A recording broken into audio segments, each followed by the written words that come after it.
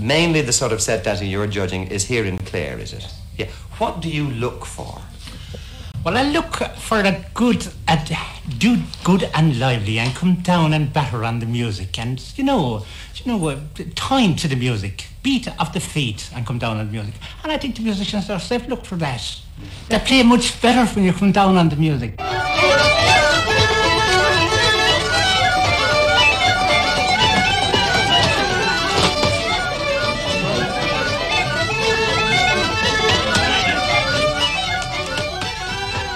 The musician, when they batter, they make time, and it gives you an incentive to play better.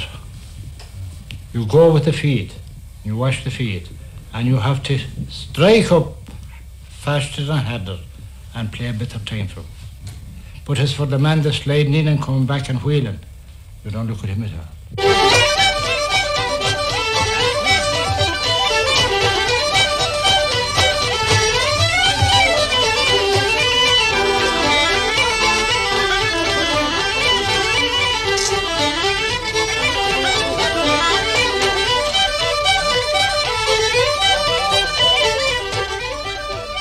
Is giving time to the music. And I remember an old musician saying to me one time, he says, you can judge the time of your music from the battering or the trebling, as we call it in Clare. You call it battering, we call it trebling. You can judge the time of music from the trebling of the youngsters on the floor.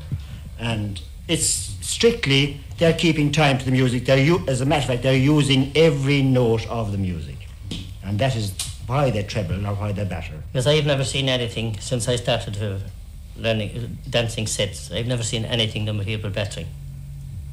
Well, why then do you think it was banned? Is there any reason that you can think that may have decided the people who are running the competition here in the County Clare, why they should have said there's to be no battering?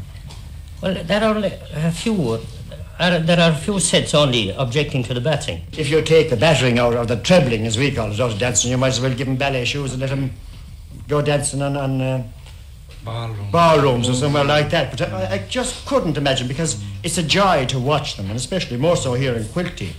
To me, it's really a joy to watch them keep in time to the music. Yeah, but you see, there's got to be a reason. Somebody somewhere has decided that there isn't to be any battering. But now why? The people that decided that probably never danced a Clare set or never danced a good set in their life.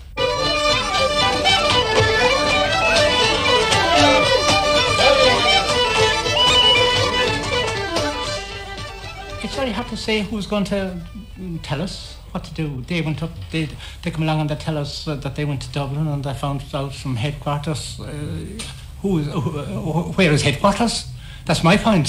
Headquarters is West Clare. Headquarters is West Clare. Headquarters is Quilty and Miltown Malbay and Kilmaley and Corofin and Liscannor and Dolan.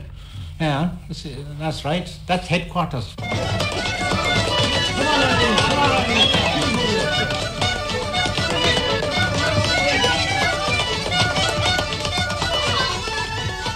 In the houses long ago, somebody has said they had the pots under the flagstone. That's right. Yeah. And the echo of the heels or the trebling or battering kept time to the music. And in any of the country houses where the skillet pot or the pot oven was it was under the flagstone, and they kept time to it. So this is part of the Clare set, and nobody can ever take it from it. You will all batter when you dance tomorrow night in this final, whether they like it or not. We'll break the flag. Yes. Break the flag, that is the good test of it. The man that can treble and break the flag is the good man.